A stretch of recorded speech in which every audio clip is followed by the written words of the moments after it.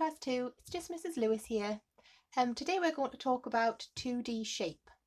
Now 2D stands for two-dimensional, and when we talk about 2D shapes in class we talk about the shapes that are flat. Okay, so today we're going to look at some regular 2D shapes, and in year 2 you are asked to recognise and name the shapes and also to describe the properties of those shapes, and we use the words sides and vertices to describe their properties. So we're going to have a little look at some together, and then I'm going to ask you some little challenges to do. Okay, so this first one has two sides, one curved side and one straight side. It is a semicircle.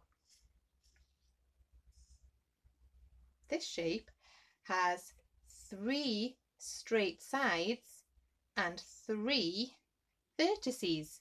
It is a triangle.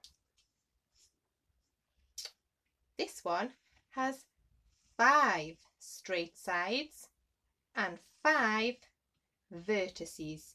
It is a pentagon. Remember, the vertices are the points at which the two straight sides meet. Okay? This one has 4 straight sides and 4 vertices. 2 of the sides are long and 2 are short. This is a rectangle. This shape has 6 straight sides and 6 vertices. It is called a hexagon. This shape just has one curved side all the way around. It is called a circle. It has no vertices because it has no straight sides. This shape has 8 straight sides and 8 vertices. It is an octagon. And this shape has 4 straight sides and 4 vertices, and remember with this one we say that the sides are all equal lengths. Equals means they are all the same length. That is a square. And the last one to look at is an oval, which again has one curved side all the way around. It has no vertices because it has no straight sides. Okay, so now that we've looked at those, one of the things that you need to be able to do is to explain your reasoning. Now remember, when we talk about explaining our reasoning in class, we try and say, can we come up with more than one reason for something? So I'm going to show you something with some shapes on, and I'm going to ask you to have a think about which one you would say was the odd one out. Okay, so you've got 4 shapes to look at, and you might need to pause your video at this point so that you can really concentrate on the screen. Which shape is the odd one out and why?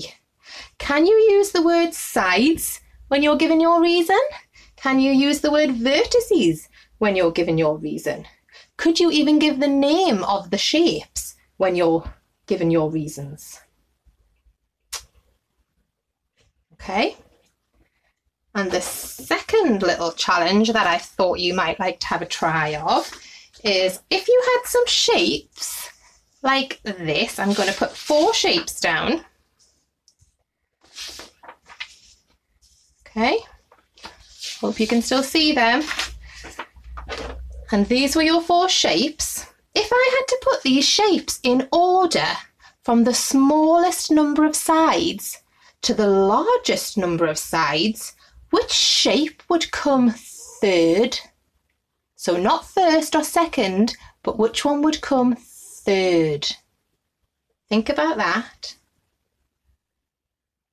And then can you think, where would a hexagon come in my line of shapes? Where would a hexagon come? Can you explain why you would put it where you would put it? Okay? So just to recap, we are looking at 2D shapes. We're recognizing them and naming them. We're describing their properties using the words sides and vertices, okay? And I've given you 2 little challenges to try. And I'll see you again soon.